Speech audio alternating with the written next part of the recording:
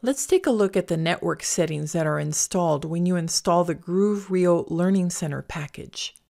From the Groove Manage home screen, click System and then Network. From here, we see the current settings for the GRV-RIO on our network. The current host name is the default one set at the factory. It's the one that's listed on the label that's on one side of the GRV-RIO unit. This sequence of characters isn't easy to remember, so let's change the host name to something that is easy to remember. Click Configure. The hostname characters are green, indicating you can edit the field. Change the name to something you can remember. I'll change mine to GRV-RIO-LC. Notice that the DHCP server is the default method of having the IP assigned to the unit, but it is possible to set a static IP address. Click Save to keep the change you made to the hostname. A message reminds you about being able to reach the GRV-RIO with the settings you're about to save. Click OK. The network connection is restarted using the changed settings.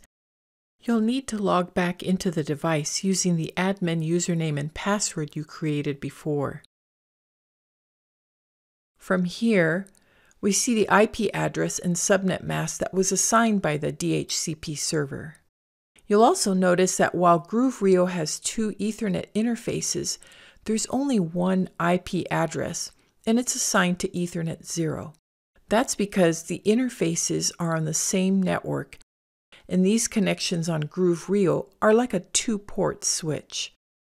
On this GRV-RIO Learning Center unit, you use the Power over Ethernet feature, also known as PoE, by connecting the Ethernet cable to ETH1 and the other end to a Power over Ethernet switch.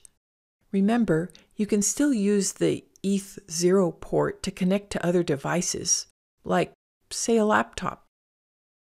A Wi-Fi connection is available when you enable the USB port and plug in a Wi-Fi adapter. The GRV-RIO joins the Wi-Fi network, and anyone with the proper credentials and a browser can view the GRV-RIO. Keep in mind there is no communication or routing between the GRV-RIO wireless and wired networks because they're physically separated. GRV-RIO also supports a secure virtual private network connection as a client to a VPN server. This allows you to securely connect to another network over the internet.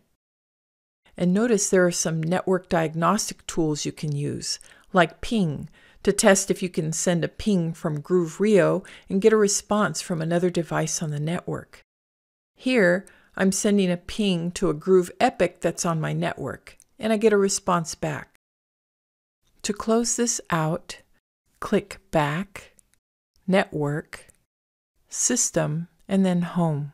And that's a quick overview of the network configurations on GRV-RIO.